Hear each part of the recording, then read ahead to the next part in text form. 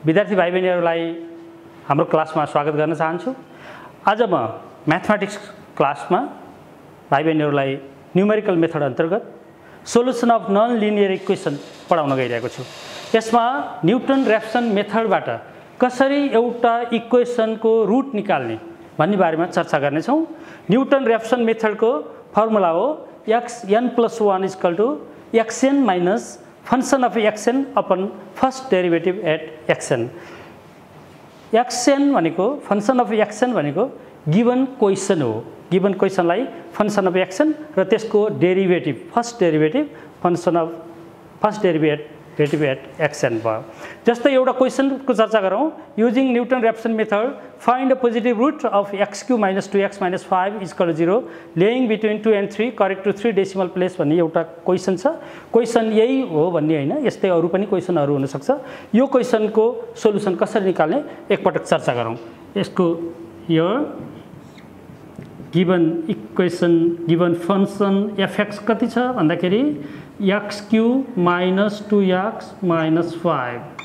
अब हेरौँ यसको रुट के हुन सक्छ त 2 र 3 को बीचमा यसको रुट कसरी चाहिँ डिटरमाइन गर्ने बारेमा अब एकपटक हेरौँ। यसको भ्यालु x को भ्यालु 2 राखौँ त अब के हुन्छ। x को भ्यालु 2 राख्दाखेरि 2³ - 2 × 2 - 5 कति हुन जान्छ। हामी क्याल्कुलेटरमा डाइरेक्ट हेर्न पनि सक्छौँ। यसलाई हामी क्याल्कुलेटरलाई हेरौँ। यसलाई अन गरेपछि शिफ्ट मोडमा हामीले हेर्न सक्छौँ। करेक्ट टु 3 डेसिमल भएको हुनाले यहाँ फिक्स 6 नम्बरमा फिक्स भन्ने छ। फिक्स हामीले 1 बढाएर 3 डेसिमल भनेपछि फिक्स 4 गरौँ र क्याल्कुलेटरलाई रेडियन मोडमा लैजाउँ। किन रेडियन मोडमा? यो त अल्जेब्रिक इक्वेसन हो, केही भएन। पछि ट्रिगोनोमेट्रिक इक्वेसनहरू आयो भने रेडियन मोडमा लानै पर्ने हुनाले अहिले शिफ्ट मोड 4 नम्बरमा रेडियन छ। अहिले हामीले यसरी सेटिङ गरौँ र यो इक्वेसन x³ टाइप गरौँ। Alpha x shift square x³ भइहाल्यो। x³ - 2 अल्फा x - 5 यो इक्वेसन टाइप भयो। x³ - 2x - 5 यसमा क्याल्कु 2 = गरेपछि x को भ्यालु 2 राख्दा कति आउँछ भने डाइरेक्ट दिन्छ। यसको कति आयो भन्दाखेरि -1 आयो र त्यस्तै गरेर 3 राख्छौँ। x को भ्यालु 3 राखौँ। क्याल्कु 3 हान्दाखेरि के आउँछ एकपटक हेरौँ 16 आयो। यसको अर्थ x को भ्यालु 2 राख्दा यसको fx को भ्यालु अथवा f2 को भ्यालु नेगेटिभ आयो र x को भ्यालु 3 राख्दा f3 को भ्यालु पोजिटिभ आयो। यसको अर्थ के हो भने कर्भ यहाँ यो x एक्सिस मैले एउटा कर्भ देखाउन खोजेँ। x को भ्यालु 0 1 2 3। अब मैले हेर्छु x को भ्यालु जब 2 राखेको थिएँ कर्भ तल थियो। x को भ्यालु 2 राख्दा कर्भ तल थियो र x को भ्यालु 3 राख्दा कर्भ माथि छ भनेपछि 2 र 3 को बीचमा हाम्रो एन्सर एउटा रुट 2 र 3 को बीचमा छ भन्ने कुरा हामीलाई यो फिगरबाट पनि क्लियर हुन्छ। 2 र 3 को बीचमा हाम्रो एन्सर छ। यसलाई ल्याङ्ग्वेजमा लेखौँ। Since f2 and f3 have opposite sign,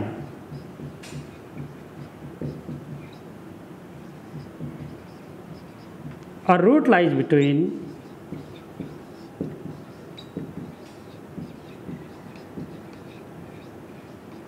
2 and 3। the 2 र 3 त्यसो भए अब हामी एउटा अन्दाज गरौँ एउटा एन्सर 2 र 3 को बीचमा एन्सर कति होला त।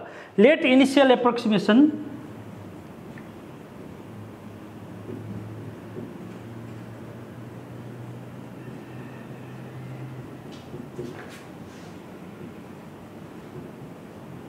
x0 भनौँ। यसलाई कति होला 2 र 3 को बीचमा कति होला 2.1 2.2 2.3 मैले 2.5 माने।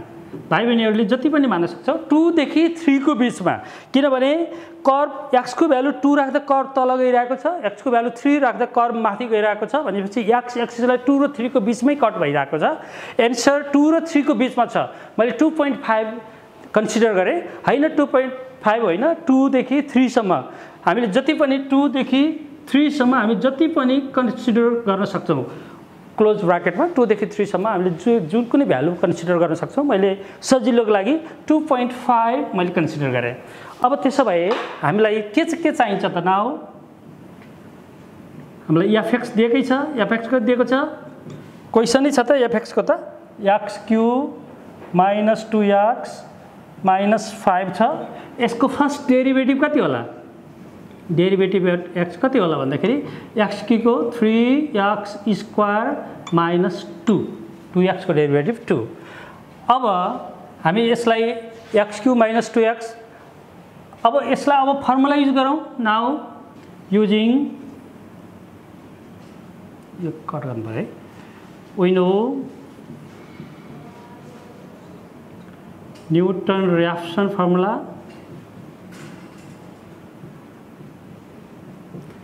xn plus 1 is equal to xn minus function of xn upon first derivative at xn. The successive approximation are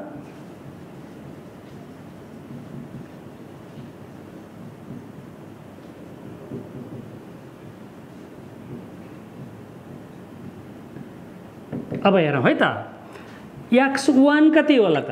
xn plus 1 भनेको xn minus function of xn upon first derivative at xn छ भने x1 कति होला त भन्दाखेरि यहाँ 1 हुनको लागि यहाँ x1 हुनको लागि n को ठाउँमा 0 राख्नु पर्यो, अथवा यो भन्दा यहाँ एक कमी छ भनेपछि x0 minus function of x0 upon first derivative at x0 is equal two x0 हामीले कतिमा x0 कति मानिराखेका छौं? Initial एप्रोक्सिमेसन 2.5 minus function of xn भनेको यो हो भने fx भनेको यो हो भने अब x0 भनेको कति हो त भन्दाखेरि x को ठाउँमा x0 भनेको फेरि 2.5 whole cube minus 2 into 2.5 minus 5 whole upon first derivative at x भनेको यो फर्स्ट डेरिभेटिभ एट x0 भनेपछि कति राख्नु पर्यो? 3 into 2.5 होल स्क्वायर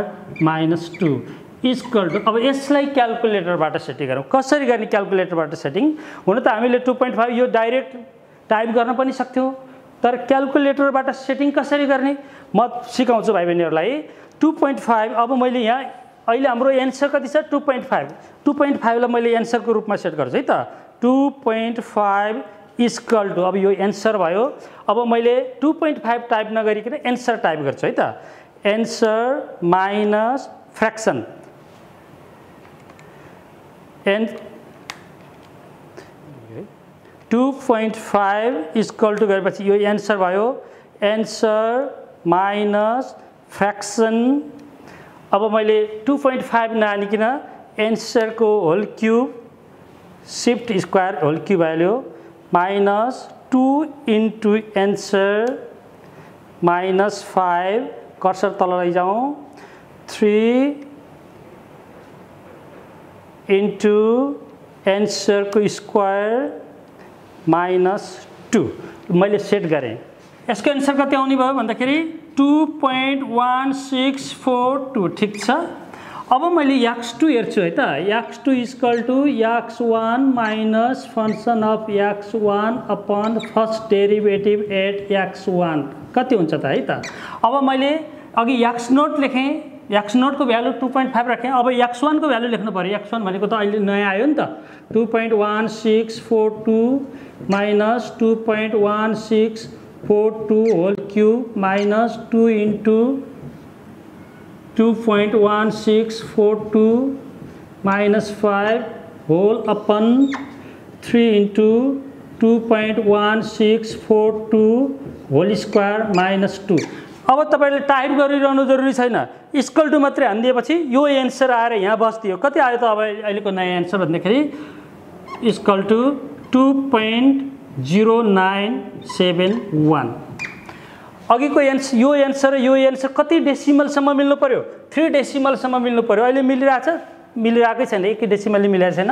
त्यही भएर x3 equal to x2 minus function of x2 upon first derivative at x2 कति हुने भयो? अब x2 को ठाउँमा 2.0971 minus 2.0971 whole cube minus 2 into 2.0971 minus 5 whole upon 3 into 2.0971 whole square minus 2 कति आउने भयो त हेरौँ है त फेरि इक्वल टु आउनु टाइप गरौँ त कति आउँछ 2.0946 रिपिट भयो 2 डेसिमल सम्म मात्र रिपिट भइरहेछ अझ एकपल्ट गरौँ x4 equal to x3 minus function of x3 upon first derivative at x3 is equal to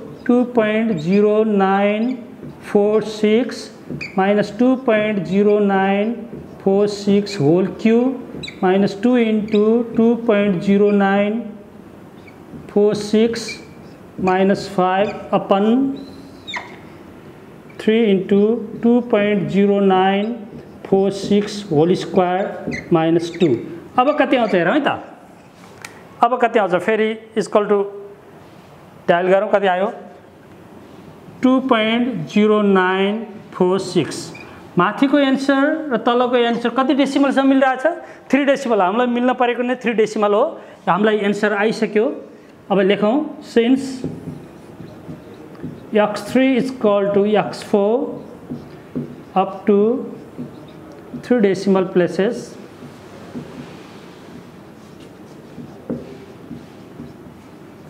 the required root is equal to